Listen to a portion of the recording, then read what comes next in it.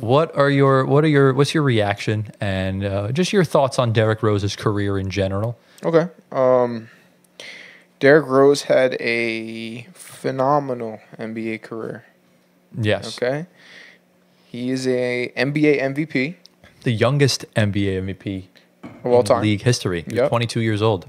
He's a multi-time All-Star, and he is the biggest what-if player in NBA history as well. So there's a lot of things about Derrick Rose to be happy about, because he's a great player. Yeah. And I understand the fans when they say he would have been the greatest point guard to ever play if this, if that, whatever. Yeah. But the facts are the facts. Things happen. Unfortunate things have happened. And it ends up he's simply just not that guy. Someone cut his mic. He's gosh. not that guy. Listen. Okay? Okay. I'm going to tell you who is that guy. Okay. right. Antoine, what are your thoughts? Tell us about Derrick Rose. I think the first thing also that comes to our mind is when we think of players, that the greatest players who haven't won a championship. Rose is now on that list. So we have another name to that list of players who haven't won a championship that are greats. I wouldn't say he's the best, He's in there. but I would say he could be up there. But, he's in there. I wouldn't put him in the same category as Harden, Charles Barkley. I don't think I can. I think he's just below a tier. I think he's a tier below that. Absolutely. I think he's multi. Because think about it. Derrick Rose didn't make the NBA 75. Harden and Barkley both did. So, I would put Rose top 100. I mean, that's very different from top 75 still. Yeah. But continue. Just, very sad. Great player, great Nick. Wish it would have worked out more Not with him. that good of a Nick. He But was keep he going. was decent. No. Average Of course, 16 points. better bowl. He played with one of my favorite players, Carlos Boozer.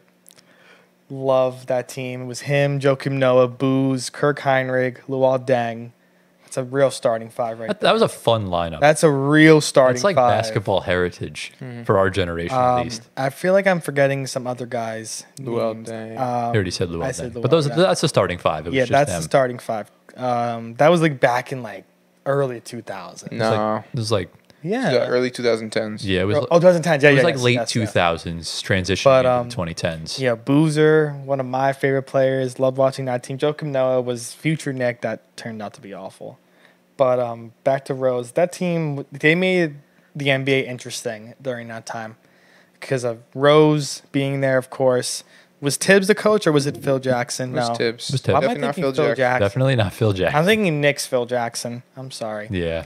But I had I think the first merch I ever bought of like an NBA player was D Rose. I got his like little hoodie sweatshirt when he got his first contract. I think with Under Armour. I think it was Under Armour. Yeah. But one of my favorite players growing up. He's one of the reasons why I got into basketball.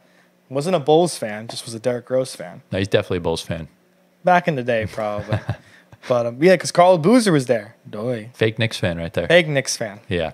And Tibbs. I cannot be a Bulls fan because Tibbs. Anyway. Continue. But yeah, it's just another. I mean, this person didn't pass away like Mutombo, but even regardless, a guy leaving the game who we're not going to see play anymore is sad. I mean, it wasn't like we were seeing him much on the court.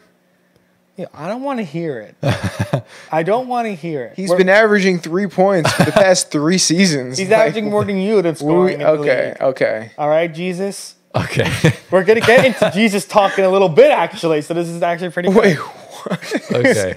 Well, we'll get into it. We're going to get into some Jesus talk. This is for you. But okay. After this. Okay. But D Rose is a player that will be remembered for his prime, not for the 2020s. Okay. Yeah. But he did Yeah. the one post prime moment he had was obviously that 50-point game for when Minnesota. he was a Timberwolf. Yeah, that was cute. That was before. There's so many trash NBA players that got 50-point games. And he's not, but Yeah. he's not trash. At that point in his career, he was garbage.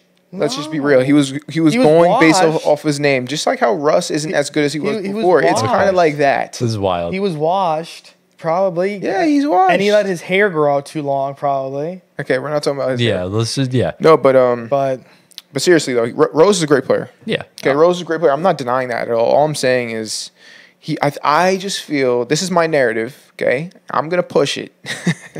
I'm pushing my narrative. I just feel that Derrick Rose gets too much. He gets too much credit. I don't know. Listen, I don't know why. the comments always flame us for not drafting Rose in any of our drafts. It's probably because he got injured, and there's so many people that have sympathy that wish he would have been better. That sympathy turned into an elevated view of Derrick Rose when he was in his prime. I think it's I think it's unearned. I think it's because you're salty because not a lot of people show love to Russ. No, It's definitely. So wait, It's definitely I'm salty. not salty. It's So- definitely salty. okay, so Fake love.